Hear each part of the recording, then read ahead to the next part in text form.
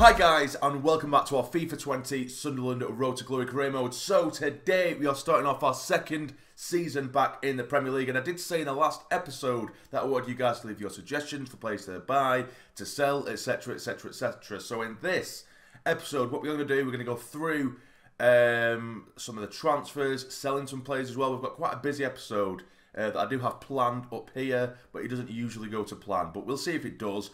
But then once we have gone through all the transfers and selling players and stuff, we will be playing the first game of the season against Arsenal, which is where we will then leave the episode. We'll end the episode there.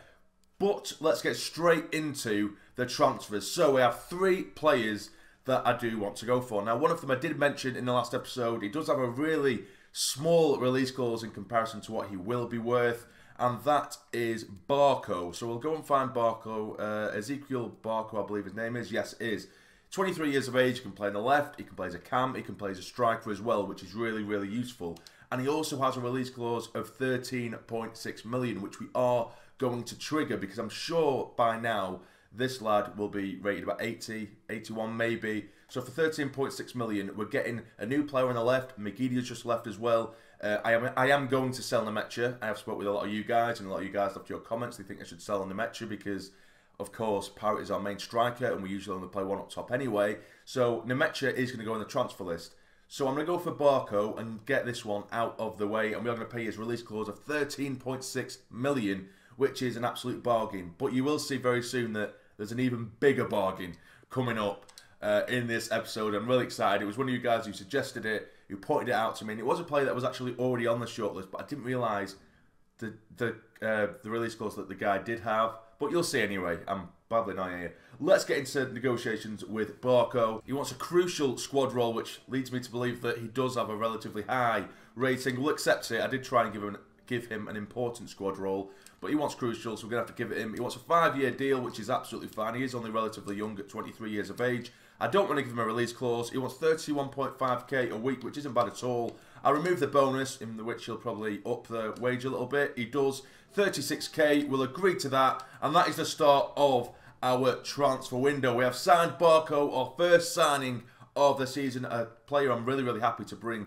to the club. He's a player that's always suggested, actually, and I never really go for him. But there we go. He is rated 80, and he does look good in that Sunderland kit. Really, really good stats as well. We'll have a look at him in just a moment. We'll have a look at his stats. As you can see, he has a 4-star weak foot, 3-star skill moves, which isn't great, but I like how he has a high attacking work rate and a low defensive work rate as well.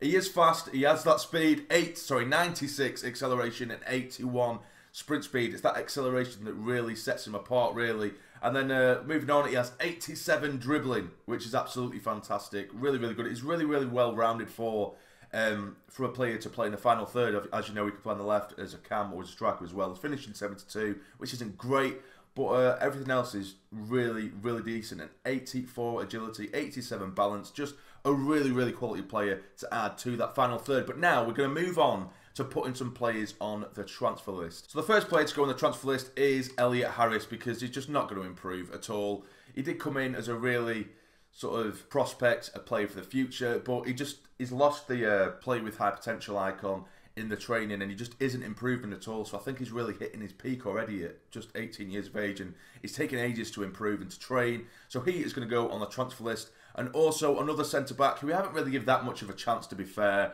and that is Watmo, because we've made the partnership between Pinnock and Twansby so good, and Willis has been in there a lot. So Watmo is going to go on the transfer list as well, because there is a centre-back, a really, really good centre-back that I'm going to try and squeeze over the line before the transfer window does close. And another player to go on the transfer list is going to be Nemecha. He is the player that we should get a decent amount of money for. He has put in a transfer request anyway, so he is actually already on the transfer list. Hanlon, I am going to leave. He's just going to be a backup striker, really. The thing is with Hanlon is his rating suggests that he's just a bit of an average striker, but if you look at his stats or his attributes, we'll have a look. His acceleration is 98, his sprint speed is 98, and his strength is 91, which is just insane. He's just such a good player to just bring on and cause a bit of problems towards the end of a game, so we're definitely going to keep him anyway. So there has been a slight spanner in the works. This player here, Arnie Meyer, was pointed out to me. Absolutely perfect. 83 rated, which is great. He has a release clause of 22.8 million and he's worth 30 million. He could easily go for about 45 million, this lad. And he has a player face. I've gone to activate his release clause, and unfortunately he has signed a pre-contract agreement with another club, which is absolutely gutting. That was the one that I really set everything on. So this does change things. But the other player I did want to bring in as a centre-back was Issa Diop, who does in real life currently play for West Ham. Of course, he's a very, very good player. Everyone knows about him. He's worth 26 million. He does have a release clause, of 38.9 million. And I don't think it'd be worth triggering that, or it might be, because I think if we were to negotiate, we'd have to probably go just a bit over that anyway. As you can see, it does say that he could go between 33.4 million and 48.3. And 38.9 million, that release clause is bang in between that. So I think it might be the safe option to trigger that release clause, which of course we can't exactly do right now. So what we're going to do, we're going to skip forward, probably go through some of the preseason tournament, which of course we're going to simulate, and try and get some money together, sell some players, and then move forward. I'm so annoyed that Arnie Meyer has signed a pre-contract with someone, because that would have been absolutely class. It would have been perfect, but we've already hit a bit of a hurdle in this season, in this episode. So we will simulate the first game in the preseason tournament against Genoa. Come on, lads, give us a win. We need the money, essentially. That's all this is about. We need the money. Can we get the win? And we win by 2-0, and it is Magic, Marin, and Nemecha who comes on to score a goal as well. Unfortunately, he will be leaving the club though. And we have received a few transfer offers. One for Twansby, which I'm not even going to look at because we don't want to get rid of Twansby. Hoover, we don't want to get rid of either. We have an offer for Rose, our goalkeeper, 32.4 million, which is huge, but of course there's no point because he's going to end up being one of the best keepers in the game by the time we've trained him up. But we do have an offer for Nemecha, 19.5 million, which I will negotiate to try and get a little bit more for him because he is rated really highly. It's just that Parrott has been so much better than him. We can try and get between 15 and 22 million, so I'll try and get another million or two on top of that 19.5 and see what we can do. Okay, so negotiations did not go to plan. I've literally put it up to 21 million and they were not happy with that whatsoever. 21 million, which is only 1.5 more than what he's actually worth anyway. The absolute cheapskates, but we'll have to wait for another offer to come in for Nemecha now because I've absolutely screwed it. But we do have a transfer offer from Stade Rennais for Jack Watmo, should I say, 5.3 million. I could try and get a little bit more. I think I might do. I'll try and get an extra million for him or so because it does say we can get up to about 6.8 million for him. Please just don't walk away because that was really annoying. I only went up 1 million more for Nemecha and they didn't want to pay that whatsoever. So you've offered 5.3. We'll say we'll go for 6.5. Come on, just give us 6.5 million. We're both happy. 5.6. Okay, 6 million. Come on, don't be tight. Just give us 6 million. Give us 6 million. I'll be happy with that. For Jack Watmo, give us 6 million. There we go. They're happy with it. 6 million, and hopefully that deal does go through, and we can add that to our transfer budget. And the next simulator game against a team that I'm not going to pronounce. Can we get a win? Come on, lads, give us the money, and we win by 2-1. Dobson and Powell getting the goals. But there is confirmation that Jack Watmo has been sold for 6 million, but 4.3 million will be allocated to our current transfer budget, which does mean we're still sat on, let's have a look, 26.3 million. I mean, I really do want to get a central midfielder over the line, quite desperately, really. Oh, wait. Something really good has just come to my attention. That Arnie Meyer has gone to a different club, but he still has that release clause, the 20.4 million release clause, and he is worth 30 million. And now he has changed to another club, still has that same release clause, and it is allowing us to go for it. So there we go. We're going to go for Arnie Meyer. That is absolutely insane. You would think that they would wipe out that release clause once signing him, because he did sign a pre-contract, it looks like, with someone else, with Frankfurt. So now we're going to go for him and take him off the hands within a few days of him being at the club. That is absolutely ridiculous, but I am not complaining whatsoever. He's absolutely ideal as well. Okay, that's put me in a good mood. That has put me in a really good mood. Go on, Arnie, lad. He's literally just walked through at his first training session. Then we've contacted him and said, come on, come to Sunderland. And he's happy as Larry. He's going to get a crucial squad role immediately because he's going to be by far our highest rated player or our best player at the club. We'll try a 5-year deal, see if he'll take that. Yep, he's absolutely happy with that. You're not having a release clause, mate. Not a chance you are having a release clause, but they have laid down the markers for what they want in terms of wages. We'll give him 68k. They're happy with that, and Arnie Meyer now plays for Sunderland. Here he is, 6'1". He does have a player face. His attributes just completely point towards the direction of a midfielder that is going to absolutely boss their centre of midfield. His passing stats are great, his strength, his defensive stats are great. So a really good all-rounder in the centre of midfield to add to our team. So right now we have Ezekiel Barco, who has joined the club, and of course Arnie Meyer as well. And that does leave us with just 5.3 million, but I'm hoping that once we do sell Nemecha and get through these pre-season friendly games as well, these pre-season tournament games, I'm hoping we should be able to get enough money to bring Diop in, and that would pretty much be the transfer window done, because I did say in the last episode I only wanted 2 or 3 really good players, and that would be exactly that. But we did lose 2-1 against Torino, which is slightly annoying, but hey-ho. But now to the semi-final of the pre-season tournament. Come on, give us a win. We need the money. We need the money, and we lose by 2 goals to 1. Of course we do, but we'll still get a little bit of money from the pre-season tournament, just not as much as I would have liked. So we are now sat on £9 million in the transfer budget, so we're still waiting on players to be sold, i.e. Nemecha. I think that is pretty much what we're waiting on, Nemecha to be sold, so then we can go for the centre-back that we do want. We have received an offer for Elliot Embleton, 10.5 million, which I am going to reject. I'm just not going to respond to it because I don't want to sell him at all. So now it is literally just a case of waiting for an offer to come in for Nemecha. And speaking of which, we do get an offer for him from Bournemouth, 19.4 million. Now hopefully we don't screw this up. I mean, I could just accept that, but then they're only going to give us about 16 million added to our transfer budget. It's worth 19.5 in itself. It says we can get up to 22.1, but last time it didn't go so well. So I'll try and get a little bit more anyway. I know it is only $1 million or 2, but even so, it's a difficult one. I mean, what we probably could do, or maybe do, is put him in as a player swap for Diop, but then we won't have enough, really. I'll see what I can do anyway. We'll see how much money we can get. I'll go for the 22 million, which he does suggest. 22 million. Please don't just walk away. Please don't just walk away. And he's gone for 19.6. Right, 21 million then. 21 million. Come on. Please don't walk away, Eddie. Don't walk away. That's a fair offer. That is a fair offer. Don't walk away. 19.6 again. Why a team has been so stingy? Right, okay, we'll go for 20 point... Oh, he's going to walk away. 20.3. Come on, 20.3 million. How is that annoying you so much? How? It's like 700k more than what you offered. You little freak, Eddie. You're a freak. This is becoming a bit of a nightmare. There's obviously some kind of barrier that is being hit every time we try and sell Nemecha. Teams aren't willing to pay over what his set worth, like his 19.5. They're not really budging past that at all.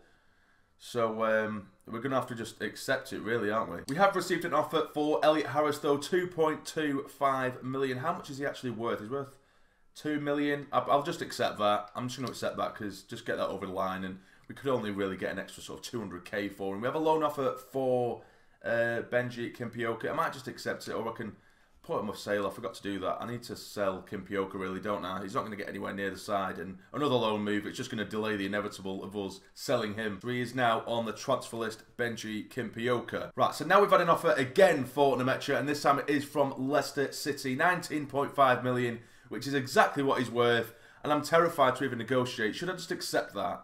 Because 19.5 million, it's what I might just accept. I'm going to have to, because every time I try and negotiate remotely higher, they just walk away. So I've accepted 19.5 million for Nemecha. Hopefully that goes over the line, and then we'll try and squeeze something to try and get Diop to the club. If we can't, we'll have to go for another centre-back. But there is confirmation that Elliot Harris has been sold. A measly 1.6 million has been added to their transfer budget. And there we are. Nemecha has been sold for 19.5 million, and 15.5 has been added to our transfer budget. And here is an offer for Benji Kimpioka, 1.2 million. Everything is slowly but surely coming together now. 1.2 million is worth 950k, so I'm going to accept that. That's a very, very good offer indeed. And now we have added someone to our youth team, our youth squad, Matias Blanco. 5'9", he's a right winger, and he has a potential between 80 and 94 as well. So just giving you a quick update on the squad as well. But we are here. It is the first game of the season, but we do need to get a centre-back over the line, and this is the amount of money we do have. And I don't think we're going to be able to get Diop over the line. I might be able to go with a swap deal or something like that, just to try and lessen the fee. but I don't think we're going to be able to do it. I really don't think we're going to be able to do it at all. And it's a player that I really wanted to bring in. He does have a player face. He's rated 83. It says we'll have to offer between 33.4 and 48.3 million, which we simply don't have. We don't have enough to settle the release clause as well.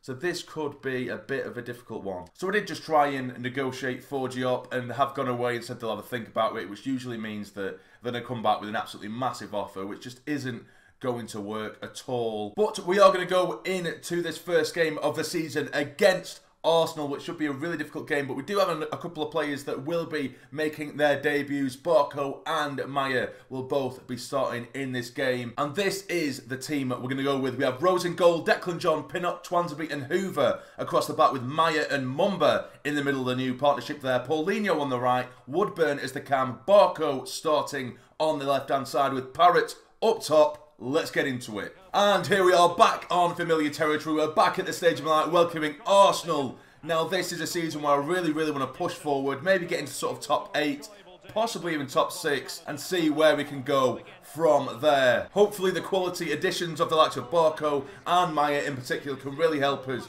push up the table. There is Barco, number 19. I have given Maya the number 6 as well in the centre of midfield. And there is Troy Parrott hoping to add to his colossal amount of goals for us from last season. Can he have an even better season this time around? Come on, lads.